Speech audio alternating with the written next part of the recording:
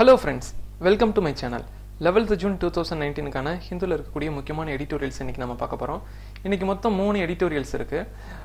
GS1ல ஒன்னு இருக்கு, அடுத்து GS2, GS3. சோ மொத்தம் 3 GSலயுமே வந்து பாத்தீங்கன்னா இன்னைக்கு எடிட்டோரியல்ல டாபிக்ஸ் இருக்கு. First one, GS2ல India and its neighborhood அப்படிங்கற ஒரு டாபிக் கீழ இந்த ஆர்டிகல் வருது. Foreign policy challenges 5 years later. இந்த ஆர்டிகல்ல என்னென்னலாம் டிஸ்கஸ் பண்ணிருக்காங்கன்னா ஃபர்ஸ்ட் இந்த ஆர்டிகலோட கிரக்ஸ் செகண்ட் டர்ம் மோடி வந்து பிரைம் மினிஸ்டர் ஆயிருக்கும்போது இந்த தருணங்கள்ல உலகம் வந்து எப்படி இருக்கு அப்படின்னு சொல்லி இதெல்லாம் சொல்லியிருக்காரு. இதோட கிரக்ஸ் ரெண்டாவது நம்மளோட நெய்பர்ஹுட்டை வந்து எந்த அளவுக்கு பார்த்துக்க போறோம், இப்போ எப்படி பார்த்துட்டு இருக்கோம் அப்படிங்கிற ஒரு விஷயத்தை டிஸ்கஸ் பண்றாரு.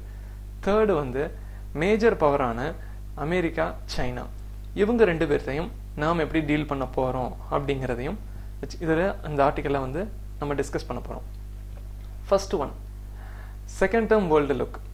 செகண்ட் டேர்ம்ல உலகம் வந்து எப்படி இருக்கு அப்படின்னு சொல்லி ஆத்தர் இதுல சொல்றாரு. இந்த டாபிக் வந்து அந்த அளவுக்கு நமக்கு தேவையில்லை, இருந்தாலும் ஃபர்ஸ்ட் ஜஸ்ட் தெரிஞ்சுக்கலாம். யூஎஸ்ல வந்து பிரசிடென்ட்டுக்கான எலெக்ஷன்ஸ் வந்து வரப்போகுது. ரெண்டாவது யூஎஸோட பாலிசிஸ்ல வந்து பல சேஞ்சஸ் வந்து டிஃப்ரெண்டா இருக்கு அப்படின்னு சொல்லி சொல்றாரு. அடுத்து யூஎஸுக்கும் சைனாவுக்கும் இருக்கக்கூடிய ட்ரேட் வார் வந்து இப்ப டெக்னாலஜி வாரா வந்து பர்டிகுலரா அதுக்குள்ள போய்கிட்டே இருக்கு அப்படின்னு சொல்றாங்க. பிரெக்சிட் இருக்கு, யூரோப்பியன் யூனியனுக்குள்ளேயே ஒரு சில ப்ராப்ளம்ஸ் வந்து இருக்கு. யூஎஸுக்கும் ரஷ்யா வந்து இருக்கக்கூடிய ஆர்ம்ஸ் கண்ட்ரோல்ல இருக்கக்கூடிய அக்ரிமெண்ட்ஸ் எல்லாமே வந்து இப்போ எரோஷன் ஆயிட்டு இருக்குன்னு சொல்றாரு. நியூ ஆர்ம்ஸ் ரேஸ் வந்து எதெல்லாம் கவர் பண்ணுதுன்னா நியூக்ளியர், ஸ்பேஸ், அடுத்து சைபர் டொமைன். இப்போ வந்து இந்த ஆர்ம்ஸ் ரேஸ் வந்து இதெல்லாம் நடந்துட்டு இருக்கு, ஸ்பேஸ்ல நடந்துட்டு இருக்கு, நியூக்ளியர்ல நடந்துட்டு இருக்கு, சைபர் டொமைன்ல நடந்துட்டு இருக்கு. ஈரான் நியூக்ளியர் டீல்ல வந்து யூஎஸ் வந்து வித்ட்ரால் ஆயிடுச்சு, அதனாலதான் இவ்வளவு பிரச்சனையும் நமக்கு இந்தியா வந்து ஃபேஸ் பண்ணிட்டு இருக்கோம். அடுத்து சவுதி அரேபியாவுக்கும் ஈரானுக்கும் இருக்கக்கூடிய டென்ஷன்ஸ் வந்து இன்னும் வந்து இன்க்ரீஸ் ஆயிட்டு இருக்கு. அடுத்து நெய்பர்ஹுட்டை வந்து பார்க்க போறோம். நம்ம என்னதான் பாகிஸ்தானை திட்டினாலும் சரி, என்னதான் பண்ணாலும் பாகிஸ்தானை நம்மளால இக்னோர் பண்ணவே முடியாதுன்னு சொல்லி ஆத்தர் சொல்றாரு. பிகாஸ் வந்து ஏன்னா அவங்க தான் வந்து டெரரிஸ்ட்டை வந்து ப்ரொமோட் பண்ணிட்டு இருக்காங்க. அவங்களை நம்ம இக்னோர் பண்ணோம் அப்படின்னா அவங்க நம்மளை அட்டாக் தான் திரும்ப திரும்ப பண்ணிக்கிட்டே இருப்பாங்க. இதை வந்து டைலாக்ஸ் மூலியமா கொண்டு வரணுமே தவிர்த்து நாம வந்து பேசாம விட்டோம்னா டெரரிஸ்ட்டை நம்மளால தடுக்க முடியாது அப்படின்னு சொல்லி ஆத்தர் சொல்றாரு. ஒரு 3 நாளைக்கு முன்னாடி ஒரு ஆர்டிக்கலை நம்ம டிஸ்கஸ் பண்ணியிருப்போம்னு நினைக்கிறேன். சார்க்குக்கும் பிம்ஸ்டெக் இருக்கக்கூடிய ஒரு ரிலேஷன்ஷிப் பத்தி நம்ம பார்த்திருப்போம். அதுல 38 வருஷங்கள்ல வரும் கிட்டத்தட்ட சம்வாட் ஏதோ ஒரு 18 முறை தான் என்னமோ வந்து நம்ம டிஸ்கஸ் பண்ணிட்டு இருப்போம். சாரி, எனக்கு சரியா அந்த டேட்டா மறந்துருச்சு. பட் அதுல இந்தியாவும் பாகிஸ்தானும் ரொம்ப கம்மியா தான் வந்து ஒரு நேஷனல் ஹெட்ஸ் வந்து ரெண்டு பேருமே பேசியிருக்காங்க. பிரைம் மினிஸ்டர், நம்ம நாட்டு பிரைம் மினிஸ்டரும் அவங்க நாட்டு பிரைம் மினிஸ்டரும் ரொம்ப கம்மியான முறையில தான் வந்து பேச்சுவார்த்தையை வச்சுட்டு இருக்காங்க. ஒரு நேஷனல் ஹெட் வந்து ரெண்டு பேருமே உட்காந்து ஒரு மீட்டிங் மாதிரி வச்சு பேசுறது ரொம்ப கம்மியாவே இருக்கு அப்படிங்கிறாங்க. ஸோ இதன் மறைமுகமா என்ன சொல்ல வர்றாருன்னா உங்க ரெண்டு பேர்த்துக்கு இருக்கக்கூடிய டைலாக்ஸ் வந்து இன்னும் அதிகமாகணும் அப்படின்னு சொல்றாரு. உதாரணத்துக்கு இவர் என்ன சொல்றாரு அப்படின்னா, விங் கமாண்டர் அபிநந்தன் அவரோட இஷ்யூ அப்ப பாகிஸ்தான் கவர்மெண்ட் வந்து அவர் அரெஸ்ட் பண்ணிட்டாங்க. ஸோ அப்ப என்ன நடந்துச்சுன்னா இந்தியாவுக்கும் பாகிஸ்தானும் இருக்கக்கூடிய அந்த கம்யூனிகேஷன் சேனல் வந்து ரொம்ப கம்மியா இருந்துச்சு. பிகாஸ் வந்து பல நாளா அவங்கள்ட்ட நம்ம பேசாம இருக்கோம். 2016 உரி அட்டாக் அப்புறம் நம்ம அவங்கள்ட்ட பேசாம தான் இருக்கோம் அதிகமா. சும்மா வந்து ஒரு அறிக்கை மட்டும்தான் விட்டுக்கிட்டே இருக்கோமே இருக்க தவிர அஃபிஷியலா வந்து எந்த வித நெகோசியேஷனுமே போகல.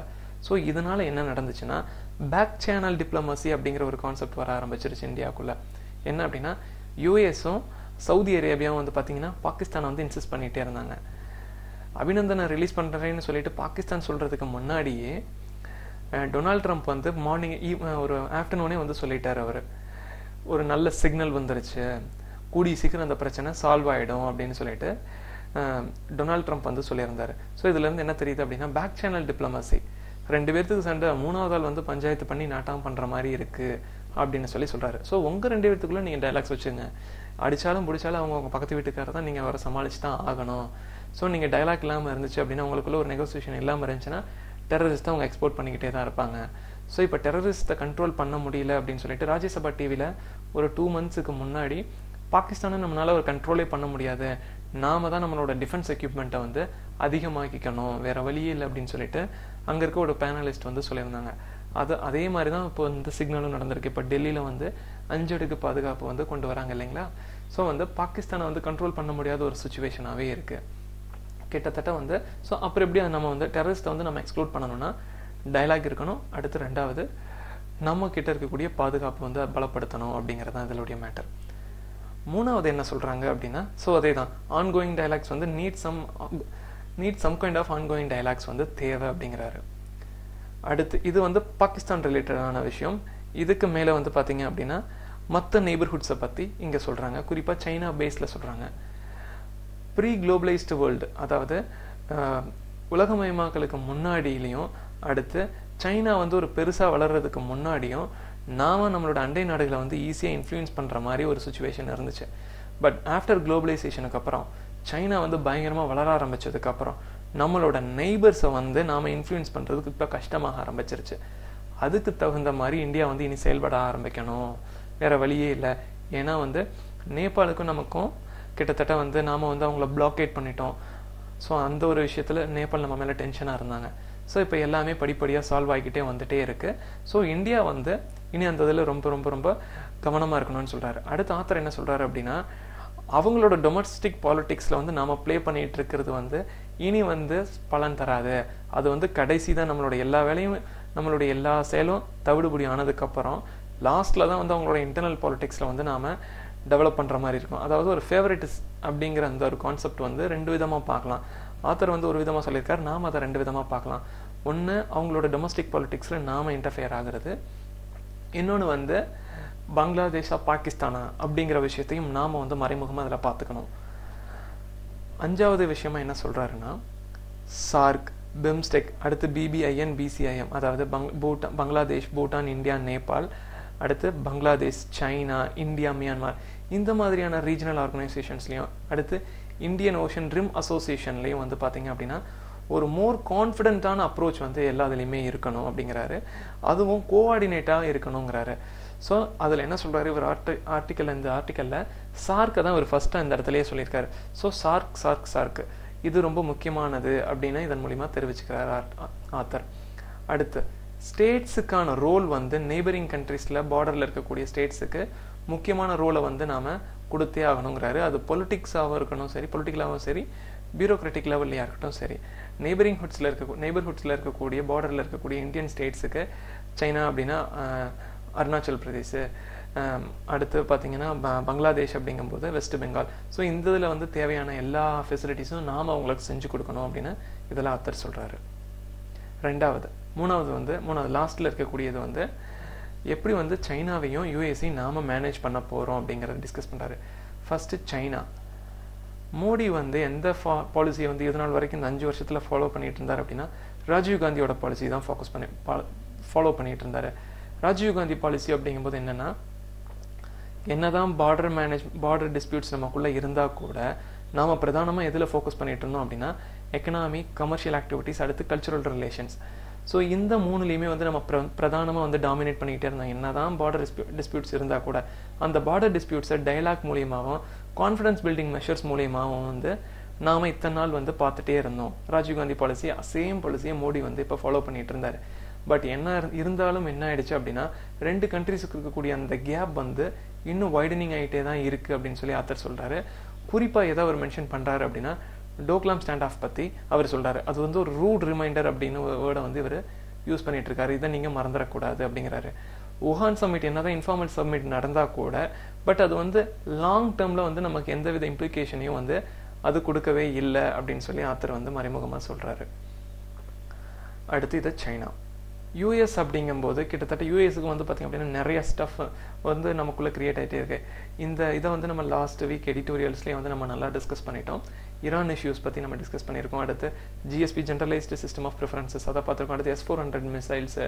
ஸோ இந்த மாதிரியான ஒரு சில விஷயங்கள்லாம் இருந்துச்சு.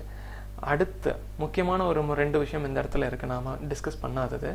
என்ன அப்படின்னா நம்ம வந்து லாஸ்ட் வீக் வந்து பார்த்திங்க அப்படின்னா 8th நினைக்கிறேன். ஸோ அன்றைக்கி வந்து நம்ம 7th வந்து நம்ம இன்டெப்த்தில் இருக்கக்கூடிய 5G ட்ரையல்ஸ் பற்றி நம்ம பார்த்துட்டே இருந்தோம். 100 நாளைக்குள்ளே வந்து அதுக்கான 7ஆம் வந்து தொடங்க போகுது அப்படின்னு சொல்லி பார்த்துருந்தோம்.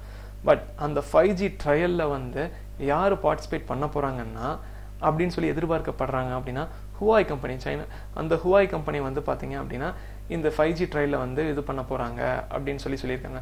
ஸோ அப்படி ஒரு எக்ஸ்பெக்டேஷன்ஸ் இருக்கிறதுனால இந்த 5G ட்ரையலில் ஸோ சைனா வந்து இதை எப்படி பார்க்க போகுது அப்படிங்கிற ஒரு மேட்டர் வந்து இதில் டிஸ்கஸ் பண்ணிகிட்டே இருக்காங்க. அடுத்து தாலிபான் இஷ்யூ. யூஎஸ் வந்து தாலிபானில் இருந்து யூஎஸ் வந்து பார்த்தீங்க அப்படின்னா ஆப்கானிஸ்தான்லேருந்து வெளியே வர போகிறாங்க. ஸோ அதனால் என்ன ஆக போகுது அப்படின்னா இந்தியாவுக்கு ஒரு வித பயம் வந்துருச்சு. இவங்க பாட்டுக்கு வெளியே போயிட்டாங்க அப்படின்னா தாலிபான் வந்து இந்தியாவுக்குள்ளே வந்துருவாங்களோ அப்படிங்கிற ஒரு ஃபியர் வந்து இருக்குது. இதை வந்து ஆத்தர் வந்து சொல்கிறாரு. பட் நாம் இன்னொன்று அடிஷ்னலாக என்ன பார்க்கணுன்னா இந்த இடத்துல இந்தியாவுக்கான ஃபோக்கஸ் வந்து யூஎஸ் வந்து கம்மியாக தான் தருது ஆப்கான் பாலிசியை பொறுத்த வரைக்கும். அவங்க என்ன பார்க்குறாங்க அப்படின்னா யூஎஸ் வந்து என்ன பார்க்குறாங்கன்னா பாகிஸ்தானை வந்து பிரதானமாக பார்க்குறாங்க. ஸோ இந்தியா வந்து என்னதான் இந்தியா வந்து பயங்கரமான ஒரு இன்ஃப்ராஸ்ட்ரக்சர் வந்து ஆப்கானிஸ்தானில் டெவலப் பண்ணி கொடுத்தாலும் இந்தியன்ஸ் மேலே வந்து ஆப்கானிஸ்தான் பீப்புளுக்கு வந்து அதிக மரியாதை இருக்குது அப்படின்னு சொல்லி ஒரு பேச்சு இருக்குது. அது ட்ரூவும் கூட. ஸோ இந்த மாதிரி இருக்கும்போது பீப்புளை வந்து அந்த ஆப்கானிஸ்தான் பீப்புளுக்கு இந்தியன்ஸை தான் வந்து அதிகமாக பிடிச்சிருக்கு. என்னதான் வந்து அமெரிக்கா வந்து கொட்டி கொட்டி வந்து செலவு பண்ணாலும் நாம் பண்ணக்கூடிய ஒரு சில விஷயங்கள் வந்து அவங்கள வந்து அதிகமாக இருக்குது. அமெரிக்கன் கவர்மெண்ட் வந்து பார்த்திங்கன்னா டிஃபென்ஸில் தான் வந்து அதிகமாக கான்சன்ட்ரேட் பண்ணிகிட்டு இருக்காங்க. நாம் வந்து ரீகன்ஸ்ட்ரக்ஷன் ப்ரோக்ராம்ஸில் வந்து இந்தியன் கவர்மெண்ட் வந்து அதிகமாக செயல்பட்டுகிட்டே இருக்குது. அப்படி செயல்பட்டு இருக்கக்கூடிய ஒரு கண்ட்ரிக்கு வந்து யூஎஸ் வந்து ஒரு பிரதான இடம் தராமல் பாகிஸ்தானோட தான் அதிகமாக பேச்சுவார்த்தை நடத்திக்கிட்டே இருக்காங்க. ஸோ இது ஒரு முக்கியமான விஷயம். ஸோ இதுதான் இந்த ஆர்டிக்கிளோட க்ரக்ஸு. எக்ஸ்டர்னல் பேலன்சிங் அப்படிங்கும்போது எல்லா விஷயத்தையும் ஸ்மூத்தாக வந்து பேலன்ஸ் பண்ணி கொண்டு போகணுங்கிறாங்க. இந்த எக்ஸ்டர்னல் பேலன்சிங் கீழே ஆத்தர் வந்து வள நிறையா சொல்லியிருப்பாரு. பட் சிம்பிளாக என்னென்னா இந்தியா வந்து எல்லாத்தையுமே கரெக்டாக வந்து பேலன்ஸ் பண்ணி கொண்டு போகணும், ஏற்ற இறக்கம்னு சொல்லி வச்சிடக்கூடாது அப்படின்னு சொல்லி சொல்கிறாங்க. பிகாஸ் வந்து சைனாவும் ரஷ்யாவும் இப்போ வந்து ஒன்றா வந்துட்டே இருக்காங்க. அடுத்து இவங்க ஏன்னா பிகாஸ் வந்து இவங்க 2 பேத்துக்குமே காமனான த்ரெட் அப்படின்னு பார்க்கும்போது கொடுத்துட்ருக்கிறது யாருன்னா அமெரிக்கா வந்து கொடுத்துட்ருக்காங்க. சைனா மேலே வந்து அமெரிக்கா வந்து சாங்ஷன் பண்ணிகிட்டு இருக்காங்க. ரஷ்யாவோட யாராச்சும் பேசுனீங்க அப்படின்னா அவங்களோட டிஃபென்ஸ் சம்மந்தமாக நீங்கள் அந்த நடவடிக்கை வச்சுக்கிட்டீங்க அப்படின்னா ஒரு பைலேட்டரல் ரிலேஷன்ஸ் நீங்கள் வச்சுருந்தீங்க அப்படின்னா உங்கள் மேலே காட்ஸா ஆக்ட் வந்து பாஸ் ஆகிடும் அப்படின்னு சொல்லி ஒரு த்ரெட்டன் கொடுத்துட்டே இருக்காங்க. ஸோ ரஷ்யாவுக்கும் சைனாவுக்கும் இப்போ காமன் த்ரெட் யாருன்னா யூஎஸ் தான். ஸோ இதை வச்சுட்டு நாம் வந்து யாராச்சும் ஒரு சாரர் பக்கம் போகலாமா அப்படிங்கிறது வந்து முடியாத ஒரு சூழ்நிலை இருக்குது. ஸோ எக்ஸ்டர்னல் பேலன்சிங் அப்ரோச் வந்து தேவை அப்படிங்கிறாரு ஆத்திரத்தில். அடுத்து 2வது ஆர்டிக்கல், இது GS3ல வரக்கூடிய டாபிக், ஆர்டிஃபிஷியல் இன்டெலிஜென்ஸ் பற்றி டிஸ்கஸ் பண்ணியிருக்காங்க. இது வந்து பார்த்திங்க அப்படின்னா சயின்ஸ் அண்ட் டெக்னாலஜி எவ்ரிடே லைஃப்பில் வந்து ஆர்டிஃபிஷியல் இன்டெலிஜென்ஸ் வருது. அடுத்து இண்டிஜினைசேஷனுக்குள்ளே வருது ஆர்டிஃபிஷியல் இன்டெலிஜென்ஸ் வருது. அடுத்து வந்து பார்த்திங்க அப்படின்னா அவேர்னஸஸ் பற்றி ஒரு சில இதில் வந்து இந்த டாபிக்ஸில் வந்து டிஸ்கஸ் பண்ணியிருக்காங்க. Artificial intelligence, the law and the future. Author வந்து இந்த டாப்பிக்கில் வந்து என்ன டிஸ்கஸ் பண்ணியிருக்காருன்னா ஒரு 4 விஷயங்களை வந்து டிஸ்கஸ் பண்ணியிருக்காரு. ரீசெண்டாக இந்தியாவில் நடந்த ஆர்டிஃபிஷியல் இன்டெலிஜென்ஸ் பற்றின ஒரு சக்ஸஸ் என்னென்னலாம் இருக்குது, அடுத்து மற்ற பெனிஃபிட்ஸ் என்னென்னலாம் இருக்குது, அடுத்து ஆர்டிஃபிஷியல் இன்டெலிஜென்ஸில் என்ன சேலஞ்சஸ் இருக்குது, அடுத்து அதோட லீகல் ஆஸ்பெக்ட்ஸ் பற்றி இதில் ஆத்தர் வந்து டிஸ்கஸ் பண்ணியிருக்காரு. இதுதான் அதோட க்ரக்ஸு. ஃபர்ஸ்ட், ரீசெண்டாக என்னென்னலாம் நடந்திருக்கு இந்தியாவுக்குள்ள ஆர்டிஃபிஷியல் இன்டெலிஜென்ஸில். இப்போ ரீசெண்டாக வந்து என்ன பண்ணியிருக்காங்கன்னா கேரளா போலீஸ் வந்து அவங்களோட போலீஸ் ஒர்க்கில் வந்து ரோபோட்ஸ் வந்து இன்ட்ரடியூஸ் பண்ணியிருக்காங்க. ஸோ கேரளா கவர்மெண்ட் வந்து நம்ம இன்டர்னல் செக்யூரிட்டி அப்படின்னு நம்ம படிக்கும்போது போலீஸ் பற்றி நம்ம அதிகமாக படிக்கும்போது கேரளா போலீஸ் வந்து ரொம்ப நவீனமயமாக இருக்காங்க. அங்கே 8 hours டியூட்டி அப்படின்னு சொல்லி தான் ஒன்று இருக்குது. 8 மணி நேரம் தான் வந்து போலீஸ் இருப்பாங்க. அங்கே இருக்கக்கூடிய எல்லா போலீஸ் ஸ்டேஷன்ஸ்லையுமே வந்து பார்த்திங்க அப்படின்னா கேமராஸ் வந்து இருக்கும் லாக்அப்ஸில். ஸோ வந்து பெரிய பிரச்சனைகள்லாம் இருக்காது. அதே மாதிரி வந்து போலீஸ் வந்து பீப்புள் ஃப்ரெண்ட்லியாக வந்து அங்கே அதிகமாக செயல்பட்டுக்கிட்டே இருக்காங்க. அந்த இடத்துல வந்து எஃப்ஐஆர் ஃபைலிங் வந்து ரொம்ப ப்ராப்பராக இருக்கும். ஸோ இப்போ அந்த இதில் போலீஸ் டிபார்ட்மெண்ட்டில் இன்னும் அடிஷ்னல் என்ன கொண்டு வந்திருக்காங்கன்னா ரோபோட்ஸை வந்து கொண்டு வந்திருக்காங்க. இதை நீங்கள் போலீஸ் ஃபோர்ஸ்லேயும் நீங்கள் போலீஸில் வந்து ஏதாவது ஒரு மாடர்னைஸ் பண்ணணும் அப்படின்னா நீங்கள் சஜஷனாக இதை எழுதலாம். அடுத்து சென்னையில் வந்து என்ன நடந்திருக்குன்னா ஒரு ரெஸ்டாரண்ட் ஆரம்பிச்சிருக்காங்க. அது 2வது ரெஸ்டாரண்ட். ஃபர்ஸ்ட் ரெஸ்டாரண்ட் வந்து பார்த்திங்க அப்படின்னா ரோபோட் பேஸில் இருக்குது. இப்போ செகண்ட் ரெஸ்டாரண்ட் வந்து சென்னையில் ஆரம்பிச்சிருக்காங்க. என்ன அப்படின்னா அந்த ரோபோட் வந்து எப்படி செயல்படுனா வெயிட்டராக செயல்படுது. அது மட்டும் இல்லாமல் இங்கிலீஷ்லேயும் தமிழ்லேயுமே வந்து அங்கே இருக்கக்கூடிய கஸ்டமர்ஸோடு அது இன்ட்ராக்ட் பண்ணுது. அடுத்து அகமதாபாத்தில் என்ன நடந்திருக்கு அப்படின்னா ஒரு ஆப்ரேஷன் நடந்திருக்கு. அது சர்ஜரி அப்படின்னு சொல்ல முடியாது. பிகாஸ் வந்து கரோனரி இன்டர்வென்ஷன் அப்படிங்கும்போது அது ஒரு நான் சர்ஜரி தான். அது கார்டியாலஜிஸ்டில் வரக்கூடியது. இதில் என்ன சொல்லியிருக்காங்க அப்படின்னா இவர் தான் அந்த ஆப்ரேஷன் பண்ணவர். இவருக்கும் பேஷண்ட்ஸ் இருக்கக்கூடிய டிஃப்ரெண்ட் வந்து 32 கிலோமீட்டர். இந்த கம்ப்யூட்டர் மூலியமாகவே நின்றுட்டு அவர் என்ன பண்ணியிருக்காரு அப்படின்னா அந்த மைனர் அந்த அவருடைய பேஷண்ட்டுக்கு தேவையான மெடிசன்ஸை வந்து இவர் கம்யூனிகேட் பண்ணியிருக்காரு. ஸோ இதுதான் வந்து பார்த்திங்க அப்படின்னா இன்ஹியூமன் டெலி ரோபோட்டிக் கரோனரி இன்டர்வென்ஷன் அப்படின்னு சொல்லி சொல்கிறாரு. அகமதாபாத்தில் இது ஒரு சக்ஸஸாக நடந்திருக்கு. ஸோ இது மூலிமா நமக்கு என்ன தெரிய வருது அப்படின்னா நம்மளுடைய அன்றாட வாழ்க்கைகளில் வந்து ஆர்டிஃபிஷியல் இன்டெலிஜென்ஸ் வந்து வர ஆரம்பிச்சிருச்சு. அடுத்து ஆர்டிஃபிஷியல் இன்டெலிஜென்ஸோட பெனிஃபிட்ஸ் என்ன அப்படின்னா, இப்போ வந்து இந்தியாவில் வந்து பார்த்தீங்க அப்படின்னா பெரும்பாலான ஆக்சிடென்ட் டெத் வந்து நடந்துட்டு இருக்கு. அதில் வந்து சராசரியாக ஒரு நாளைக்கு 400 பேர் சாகிறதா வந்து ஆத்தர் வந்து இதில் சொல்லியிருக்காரு. பட் வந்து இந்த ஆக்சிடென்ட்ஸ் எல்லாமே வந்து பார்த்தீங்க அப்படின்னா ஹியூமன் எரர்ஸால தான் நடக்குது. அந்த ஹியூமன் எரர்ஸை வந்து ஈஸியாக வந்து ப்ரிவென்டபிள் நம்ம பண்ண முடியும், அதை தடுக்க முடியும்னு சொல்கிறாரு. எதன் மூலியமா அப்படின்னா ஆர்டிஃபிஷியல் இன்டெலிஜென்ஸ் மூலியமாக வந்து அதை ஈஸியாக தடுக்க முடியுங்கிறாரு. முன்னாடியே ஒரு வார்னிங் வந்து கொடுத்துடலாம், அடுத்து ப்ரிவென்டிவ் கொடுத்துடலாம், டிஃபென்சிவ் டெக்னிக்ஸை வந்து அந்த ஆர்டிஃபிஷியல் இன்டெலிஜென்ஸில் வந்து நம்ம கொடுத்துடலாம் அப்படின்னு சொல்கிறாரு.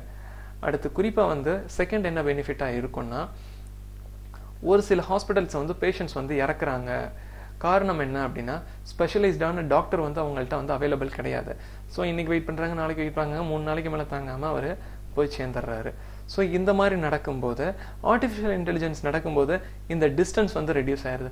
பிகாஸ் வந்து இது சக்ஸஸ் ஆகிருக்கு இல்லைங்களா. அகமதாபாத்தில் இருக்கக்கூடிய அந்த இன்ஹியூமன் டெலிரோபோட்டிக் கரோனரி இன்டர்வென்ஷனில் வந்து சக்ஸஸ் ஆகிருக்கு. இவருக்கும் அந்த பேஷண்ட்டுக்கும் 32 கிலோமீட்டர் டிஸ்டன்ஸ். ஸோ இவர் வந்து ஈஸியாக வந்து பண்ணிடுறாரு. அடுத்து ஆர்டிஃபிஷியல் இன்டெலிஜென்ஸில் என்னென்னலாம் சேலஞ்சஸ் இருக்குது அப்படின்னு கேட்டால், இதே சர்ஜரி இதே மாதிரியான வேறு இடத்துல ஒரு சர்ஜரி நடக்குது. ஆர்டிஃபிஷியல் இன்டெலிஜென்ஸ் எப்படி ஃபங்க்ஷன் ஆகும்? எலக்ட்ரிக் சப்ளை இருக்கும். டக்குன்னு எலக்ட்ரிக் சப்ளை ஆப்ரேஷன் பண்ணிக்கிட்டே இருக்கும்போது எலக்ட்ரிசிட்டி சப்ளை கட் ஆகிடுச்சுன்னா அப்படின்னு சொல்லி ஆத்தர் ஒரு கொஸ்டின் பண்ணுறாரு. சப்போஸ் டாக்டருக்கும் அந்த ஆர்டிஃபிஷியல் இன்டெலிஜென்ஸ் ரோபோட்டுக்கு இருக்கக்கூடிய கனெக்ஷனே கட் ஆயிருச்சு சர்ஜரி அப்போ அப்படின்னு என்ன நடக்கும்? ஸோ இது ஒரு இஷ்யூ அவர் சொல்கிறாரு. ரெண்டாவது என்ன சொல்கிறாரு அப்படின்னா கிரிமினல் லா பேஸில் சொல்கிறாரு. டிரைவர்லெஸ் கார் நீங்கள் கொண்டு வர போகிறீங்க. சப்போஸ் அந்த கார் வந்து ஏதாச்சும் ஒரு ஆக்சிடென்ட் பண்ணிடுச்சு, யாரை கொண்டு போய் நாம் அதில் ஃபைன் பண்ண முடியும்? அதுக்கு லயபிலிட்டி யார் அப்படின்னு சொல்லி கேட்குறாங்க. ரெண்டாவது என்ன சொல்கிறாருன்னா, இந்த கிரிமினல் லாக்குள்ள யாராச்சும் ஒருத்தர் தெரிஞ்சோ தெரியாமலையோ தெரிஞ்சு அப்படிங்கும்போது ஒரு பெஸ்ட் எக்ஸாம்பிள் என்ன அப்படின்னா, நம்ம ஒரு ரோபோவில் படம் பார்த்துறோம் இல்லைங்களா, சிட்டி வந்து ஐஸ்வர்யா கடத்திட்டு போகிறது. ஸோ தெரிஞ்சு பண்ணுறது. அடுத்து கேர்லெஸ்ஸாக பண்ணிட்டாங்க, யாராச்சும் ஒருத்தர் வந்து இன்ஜூர் பண்ணிட்டாங்க அப்படின்னா நம்ம என்ன ஆர்டிஃபிஷியல் இன்டெலிஜென்ஸை நம்ம பனிஷ் பண்ண முடியும்? ஸோ அது ஒரு பிரச்சனை இருக்குது. இந்த ரெண்டு மட்டும் இல்லாமல் நாமளாம் இன்னொன்று ரீசெண்டாக பார்த்தோம் அப்படின்னா, ஒரு அமெரிக்கன் ஒரு டெக்னாலஜி வந்து புதுசாக ஒரு பைலட் ஒரு ஹெலிகாப்டரில் வந்து யூஸ் பண்ணியிருக்காங்க, ஒரு பிளைனில். பட் வந்து அதில் ட்ராவல் பண்ண எல்லாருமே இறந்துட்டாங்க. காரணம் என்ன அப்படின்னா ஆர்டிஃபிஷியல் இன்டெலிஜென்ஸ் மூலிமா வந்து அந்த பிளைனை கண்ட்ரோல் பண்ணிட்டு இருக்காங்க. அந்த பைலட் வந்து பல தடவை வந்து அந்த ஃப்ளைட்டுக்கு வந்து இன்ஸ்ட்ரக்ஷன்ஸ் கொடுத்தும் என்ன ஆகலை அப்படின்னா, அந்த அவரோட கமாண்டை வந்து அந்த ஆர்டிஃபிஷியல் இன்டெலிஜென்ஸ் வந்து ரிசீவ் பண்ணாததுனால அந்த ஃப்ளைட் வந்து கிராஷ் ஆகிடுச்சு. ஏன் அப்படின்னு கேட்டிங்கன்னா, அந்த ஆர்டிஃபிஷியல் இன்டெலிஜென்ஸை டெவலப்மெண்ட் பண்ண அந்த கம்பெனி வந்து 2 டிவைஸ் வந்து அந்த பிளைனுக்கு கொடுத்துருக்காங்க. அந்த 2 பிளைனுமே ஃபெயிலியர் ஆயிடுச்சு. ஸோ 2 பிளைனுமே கிராஷ் ஆயிருக்கு. ஸோ இது ஒரு எக்ஸாம்பிள். இது வந்து ஒரு 2-3 மந்த்ஸுக்கு முன்னாடி நடந்த ஒரு இஷ்யூ இது. அடுத்து வந்து பார்த்தீங்க அப்படின்னா, இந்தியாவில் வந்து சேலஞ்சஸ் அப்படின்னு பார்க்கும்போது என்ன சேலஞ்சஸ் அப்படின்னா, இந்தியாவில் வந்து ஆர்டிஃபிஷியல் இன்டெலிஜென்ஸை பொறுத்த வரைக்கும் அது எல்லாமே எதை பேஸ் பண்ணியிருக்கு அப்படின்னா டெக்னாலஜி பேஸ் பண்ணி தான் இருக்குது. ஒரு டெவலப்மெண்ட் நடக்குது அப்படின்னா, ஆர்டிஃபிஷியல் இன்டெலிஜென்ஸில் ஒரு டெவலப்மெண்ட் நடக்குது அப்படின்னா அது எல்லாமே டெக்னாலஜி பேஸில் நடக்குது. எக்ஸாம்பிள் என்ன சொல்கிறாரு அப்படின்னா, நிதிக் ஆயோக் வந்து ஒரு ரிப்போர்ட் சப்மிட் பண்ணியிருக்காங்க. என்னன்னா, national strategy for artificial intelligence அப்படின்னு சொல்லிட்டு ஜூன் மாதம் 2018 வந்து பார்த்தீங்க அப்படின்னா ரிலீஸ் பண்ணியிருக்காங்க. ஆர்டிஃபிஷியல் இன்டெலிஜென்ஸ் வந்து டிஃப்ரெண்ட் செக்டர்ஸில் வந்து எப்படிலாம் நாம யூஸ் பண்ணலாம் அப்படிங்கிறது அதோட மேட்டர். 2019 பட்ஜெட்டில் இந்த இன்ட்ரீம் பட்ஜெட்டில் என்ன நடந்திருக்குன்னா, ஆர்டிஃபிஷியல் இன்டெலிஜென்ஸ்க்குன்னு சொல்லிட்டு ஒரு நேஷனல் ப்ரோக்ராமை வந்து லான்ச் பண்ணலாம் அப்படின்னு சொல்லி அதில் டிஸ்கஸ் பண்ணியிருக்காங்க. ஸோ இதுதான் வந்து பார்த்தீங்க அப்படின்னா அந்த டெக்னாலஜி டெவலப்மெண்ட் பேஸ்டாக தான் இருக்குது. இந்த இப்போ இருக்கக்கூடிய டெவலப்மெண்ட்ஸ் எதை பேஸ் பண்ணியிருக்கு? எல்லாமே டெக்னாலஜிக்கல் பேஸ்டாக தான் இருக்குது.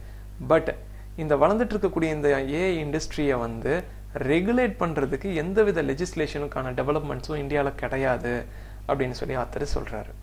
ஸோ இதுதான் அதில் இருக்கக்கூடிய சேலஞ்சஸ். மொத்தம் 3 சேலஞ்சஸ் பற்றி சொல்லியிருக்கோம். ஒரு சில 2-3 எக்ஸாம்பிள்ஸ் பற்றி இந்த இடத்துல நாம் பார்த்துருக்கோம். 3 எக்ஸாம்பிள்ஸ் பார்த்துருக்கோம். அடுத்து லீகல் ஆஸ்பெக்ட்ஸ்ன்னு சொல்கிறாரு. ஆர்டிஃபிஷியல் இன்டெலிஜென்ஸுக்குன்னு எந்தவித ஒரு டெஃபனிஷனுமே இல்லை அப்படிங்கிறாரு. அடுத்து என்ன சொல்கிறாருன்னா, ஆர்டிஃபிஷியல் இன்டெலிஜென்ஸ் என்னதான் ரோபோட்டாக இருந்தாலும் அதை மற்ற யாராச்சும் கண்ட்ரோல் பண்ணியிருந்தா கூட அதுக்குன்னு சொல்லி ஒரு ஆப்ளிகேஷன்ஸ் வந்து கடமைகள் வந்து தனியாக இருக்கணும். அதுக்குன்னு சொல்லி தனிப்பட்ட உரிமைகள் அந்த ஆர்டிஃபிஷியல் இன்டெலிஜென்ஸு கொடுக்கணும். ஏன்னா ஒரு ரோபோட் வந்து தனக்குள்ள பல வகையான டேட்டாஸை வந்து வச்சுருக்கோம். அந்த டேட்டாஸை வந்து மற்றவங்க யாரும் எக்ஸ்ப்ளாய்ட் பண்ணிடக்கூடாது இல்லையா. So personal data protection Srikrishna panel committee கொடுத்துருக்கக்கூடிய அந்த டேட்டா ப்ரொடெக்ஷன் பில்லில் ஆர்டிஃபிஷியல் இன்டெலிஜென்ஸுக்கு தேவையான ஒரு சில ரைட்ஸையும் நம்ம ப்ரொவைட் பண்ணணும்னு சொல்லி ஆத்தர் மென்ஷன் பண்ணுறாரு. ஆர்டிஃபிஷியல் இன்டெலிஜென்ஸுங்கிறது ஒரு இன்அனிமேட், அதாவது ஒரு லைஃப்லெஸ். அதுக்குன்னு சொல்லிட்டு ஒரு உயிர் இல்லையா, அதுக்குன்னு சொல்லிட்டு உயிர் கிடையாது, அது ஒரு ரோபோட். ஸோ அப்போ அது பண்ணக்கூடிய ஒரு சில தவறுகளுக்கு யாரை லையபிள் பண்ணலாம் அப்படின்னு சொல்லி ஆத்தர் கேட்குறாரு. ஒன்றும் ப்ரொடியூசரை பண்ணலாமா, இல்லை மேனுஃபேக்சரரே தண்டிக்கலாமா? பிகாஸ் அவங்க ப்ரொடியூஸ் பண்ணிட்டு சத்தமெல்லாம் போயிடுவாங்க, யார்ட்டாச்சும் கொடுத்துட்டு போயிடுறாங்க, மேனுஃபேக்சர் பண்ணுறாங்க. சப்போஸ் அந்த ரோபோட்னால யாருக்காச்சும் ஒருத்தருக்கு ஹார்ம் நடந்துருச்சு, ஒரு தீங்கு வந்துருச்சு அப்படின்னா யாரை பனிஷ் பண்ணுறது? ஒன்று ப்ரொடியூசரா இல்லை மேனுஃபேக்சரரையா அப்படிங்கிற ஒரு லீகல் ஆஸ்பெக்ட்ஸையும் ஆத்தர் வந்து இங்கே மென்ஷன் பண்ணி காட்டுறாரு. இதுக்கு எல்லாத்துக்குமே அரசாங்கம் வந்து ஆன்சர் பண்ணணும் அப்படின்னு சொல்லி ஆத்தர் சொல்கிறாரு. அடுத்து தேர்ட் ஆர்டிக்கல்.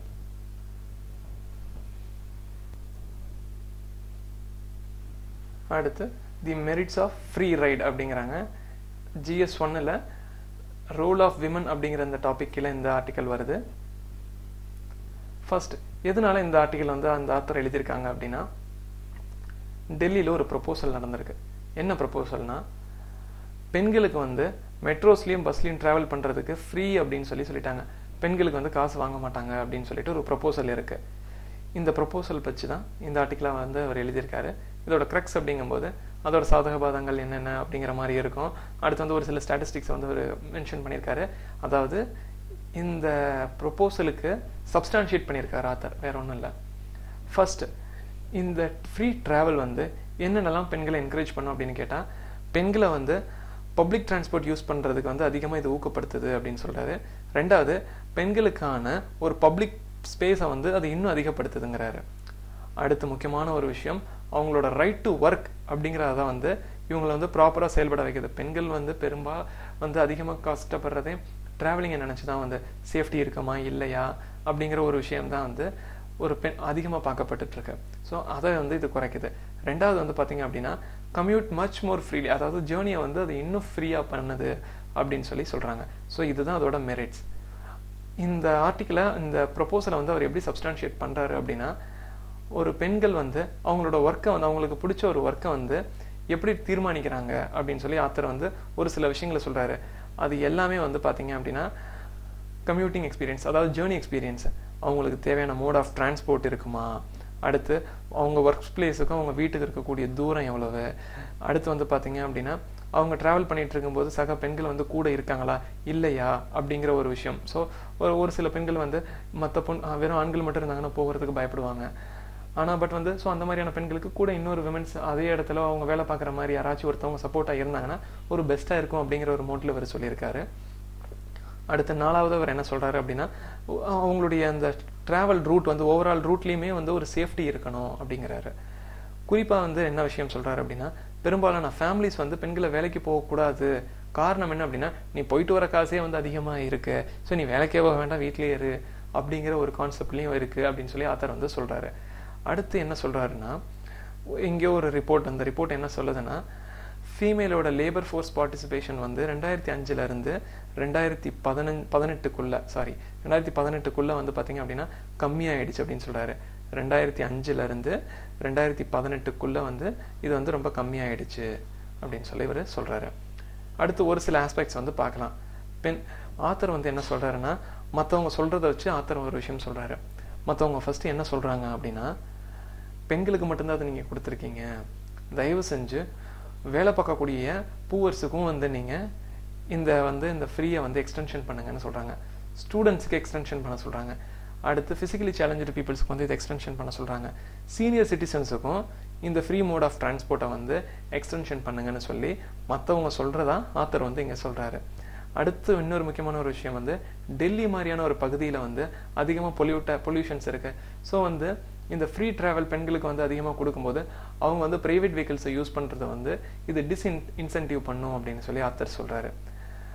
அடுத்து ஒரு சில இப்போ வந்து இந்த மெட்ரோ அப்படிங்கிறது வந்து பெண்களுக்கு வந்து ஒரு நல்ல ஒரு ஃப்ரீடத்தை தருது அப்படின்னு சொல்லி பார்க்கும்போது மற்றொரு சாரர் என்ன பார்க்குறாங்க அப்படின்னா, நீங்கள் வந்து பெண்களுக்கு வந்து நீங்கள் ஃப்ரீயாக நீங்கள் கொடுக்குறீங்க, ஏன் அப்படி நீங்கள் கொடுக்குறீங்க, அப்போ பெண்கள் வந்து பார்த்தீங்க அப்படின்னா அவங்க என்ன நீங்கள் வீக்கர் செக்ஸாக நீங்கள் அவங்கள பார்க்குறீங்களா அப்படிங்கிற இந்த சித்தாந்தத்தை வந்து அதிகப்படுத்துது அப்படின்னு சொல்லி மற்றவங்க சொல்கிறதா ஆத்தர் வந்து இந்த இடத்துல சொல்கிறாரு. அப்படியும் ஒரு கருத்து, இப்படியும் ஒரு கருத்து. பட் இந்த பெண்களுக்கு வந்து இந்த ஃப்ரீ மோட் ஆஃப் டிரான்ஸ்போர்ட்டை நம்ம கொடுக்கறதுனால அவங்களுக்கு தேவையான பாதுகாப்பை நம்ம கொடுத்துருவோமான்னு கேட்டால் எஸ், அப்படி கொடுக்கறதுக்கான பாசிபிலிட்டிஸ் இருக்குது. பட் ஒரு சில சப்ளிமெண்டட் எஃபோர்ட்ஸ் வந்து தேவைப்படும்னு சொல்லி ஆத்தர் சொல்கிறாரு.